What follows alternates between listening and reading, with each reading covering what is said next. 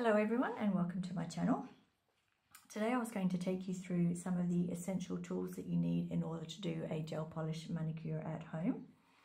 For preparation products you will need a nail file. I personally prefer a glass or crystal file, but you can use any file that you prefer. This is used both to shorten the natural nail and to shape the nail. After that you will need a cuticle pusher. Now you can either use a wooden cuticle pusher or a metal one.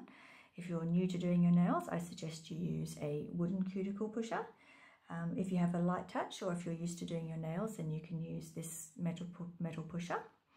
This is double-ended, so it's got the cuticle pusher at one end and the scraper tool at the other. Now this is a great little tool, but you do need to use it with care because you can gouge the natural nail with this tool. That works very well in conjunction with a curette. I personally think this is an essential tool for doing a gel manicure, especially if you're not using an e-file to remove the cuticle. Just enables you to get into lots of little spaces and remove a lot more cuticle than the cuticle pusher will alone. Now this tool works brilliantly in conjunction with a cuticle remover. I personally use C&D Cuticle Away, but you can use whatever product you choose. It is handy to have a little bottle of water on hand just to remove the cuticle remover. That will need to be removed from your nail before you do your polish. You can obviously wash your hands under the tap, but you'll find that your nails will take on more water if you do that. So it's handy just to have a spray bottle ready to go. You'll also need a buffer. Now a lot of gel polishers recommend that you use this to remove the shine from the natural nail before you apply their polish.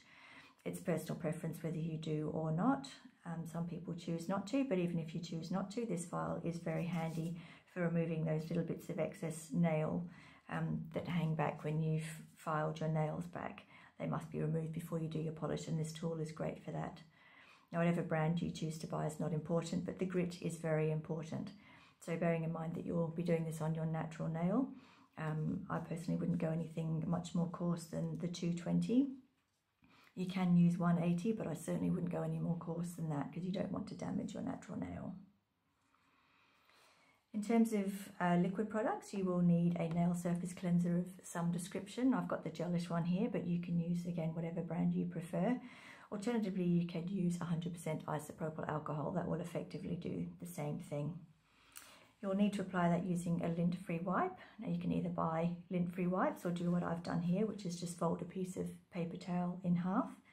Whatever you use, just make sure it is in fact lint-free, otherwise you'll get little bits of lint and cotton stuck to your nail, and then they'll get cured in your polish and ruin the look of your mani. So just make sure that they're lint-free, whatever you use. Now here, as you can see, I've got the NSI Polish Pro polishers. That is a 3-step system. Some polishes are 2-step, they need a colour and a top coat only. This is a 3-step, which means you need the base coat, colour and top coat. NSI's dehydrator is called Bond Enhancer, and that's always a good idea to use this. It will dehydrate your nail and increase the longevity of your polish. You'll also need a base coat, which is applied in a very, very thin layer and cured in your lamp. After that, you will apply 2 to 3 coats of the colour of your choice, again curing in between each layer. And then you'll finish off your mani with the top coat, which is cured and gives your nails a lovely shine and increases the longevity of your mani.